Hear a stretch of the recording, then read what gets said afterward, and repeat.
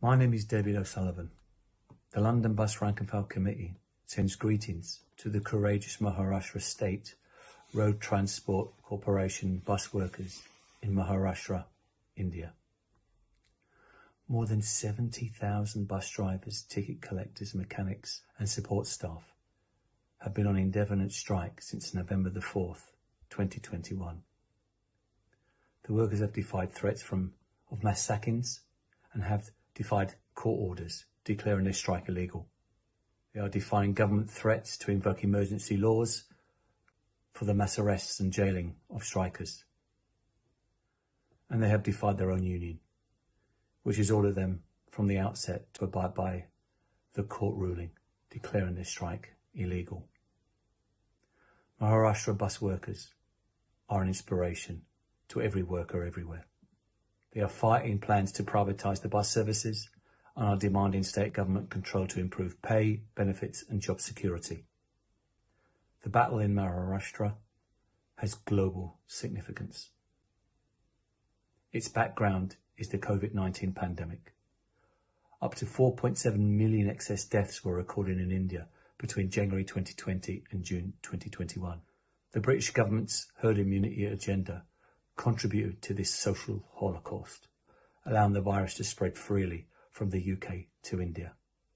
Boris Johnson's declaration, no more lockdowns, let the bodies pile high, was made a reality. As hospitals across India ran out of oxygen and the world watched in horror as Indian families struggled to bury their dead. During the pandemic, Maharashtra bus workers were treated like cattle.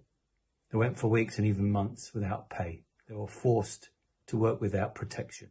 And by August of the year, more than 300 bus workers were dead of COVID-19. Still, the state refused to prioritise their vaccinations. Maharashtra bus workers are paid between 12,000 and 27,000 rupees. That is 163 to 360 American dollars. They are in a direct fight with the Maharashtra state government, a coalition that includes the Big Business Congress Party. Behind it stands the Modi BJP government. It is presiding over wholesale privatisation, mass sackings and wage cutting, a pandemic of joblessness and hunger. Brothers and sisters of Maharashtra, your determined resistance is part of a new global struggle of the working class. In London, we are facing the most savage cuts in history in the city's transportation services. The Johnson government has seized on the collapse of fares revenue during the pandemic to demand billions in cuts in fare increases, the gutting of pensions and asset stripping. There is no money for transport workers, but the bus and rail companies and their shareholders have received billions. Workers in Britain are facing the biggest cost of living squeeze in decades, a resurgent pandemic and the war in Europe. The strike in Maharashtra underscores the central challenge that confronts workers all over the world. As one of the workers in Pune told the World Socialist website, and I quote, "We are striking without a union. Our unions are not with us. They have already betrayed the strike by reaching agreements with the management," unquote. In Maharashtra, the unions and the left parties are isolating the strike and suppressing news of the heroic struggle. In Britain, as in India, the trade unions are industrial police, suppressing strikes, defending profits over workers' lives. I know this from first hand. I was sacked with the assistance of Unite the Union after I called for safety protection for my colleagues during the pandemic, and I'm still fighting to protect my job.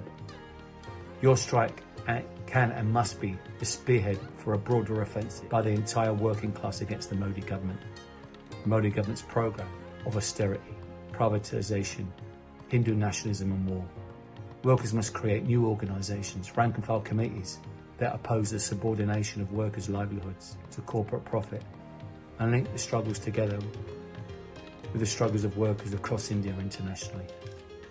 The first task of the Maharashtra Bus Workers Rank and File Committee will be to break the union-imposed isolation of the strike, appealing to workers from the tens of millions of workers across India, including the Mumbai electricity, transport and port workers, also battling privatisation and contract labour. The London Bus Rank and File Committee, the International Workers' Alliance of Rank and File Committees, and the World Socialist website will do everything in our power to promote awareness of your courageous struggle and expand influence throughout the world. Your fight is our fight. Thank you.